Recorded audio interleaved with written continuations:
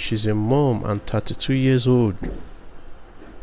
She has her hands and feet amputated after getting COVID-19. The name of the woman you see in the picture is Autumn Nugget. She's a mother of 3 and had her hands and feet taken by COVID. The doctor posted a video on Twitter which showed her being fitted with a prosthetic leg, which her hands and upper legs are wrapped in bandages. He told how the mother of 3 became ill with coronavirus and how it caused her blood to clot, leading to the loss of her limbs.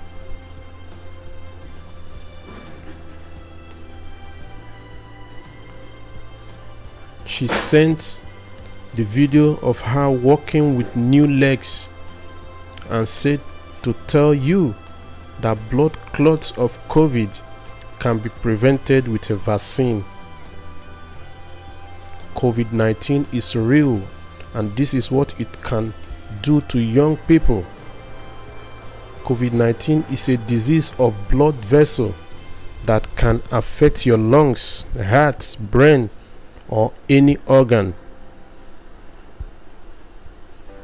Blood clotting sucks life from vital organs. This patient asks to have her story shared so that others may learn and seek vaccination. Please, COVID-19 is real. She got her hands and feet amputated because of COVID. According to the doctor, complications from the virus can cause blood clots,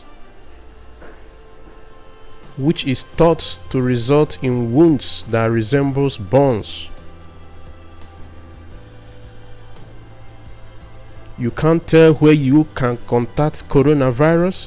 You can't tell how it will come, but you need to take vaccine.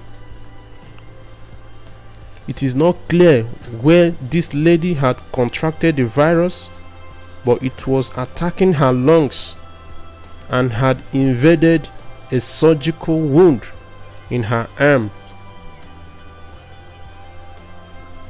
Now, her life is forever changed. This is the reality of what can happen to a very young and totally healthy person. Even though life goes on, no matter how hard the cover bells are that we are thrown, there is hope for tomorrow. She said her love for her kids and sisters is driving her onwards. The doctor said COVID patients wants to get vaccinated and many have asked you to reconsider. Do your part and share her story and its messages of hope. Do your part and share her stories and its messages of hope. I remain my humble self, Prince Eno the Legend. This is worth sharing.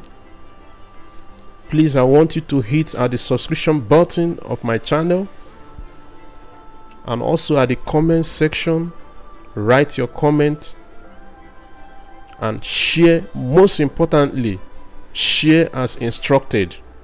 If you have not been vaccinated, I encourage you to go and take COVID-19 vaccine, because this is what it can cause. Thank you.